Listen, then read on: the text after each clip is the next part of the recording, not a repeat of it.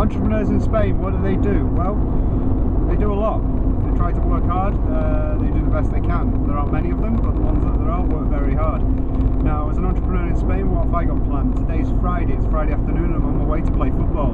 Well, maybe play football. I injured myself 3 weeks ago playing football and my toe's still not there, so we'll see. The first time I kick the ball, if I see stars, I'm not playing.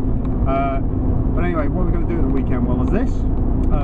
Tomorrow we're off down to Javier as a family to see my dad, who just happens to be down there. Javier is a seaside town, and we're also going to visit a client down there who's got a shop, see what type of shop it is, because he wants to actually bring it up here to Valencia as well. Sunday looks like a chill out day, possibly with the kids, maybe take them down to a park, and there's also a Liverpool match on in the afternoon, and that's how I don't chill out. That is how I actually get totally stressed out usually. But anyway, what do you do at the weekend in Spain? Same as you do anywhere else. Enjoy time with the family, do a bit of work, maybe quite a lot of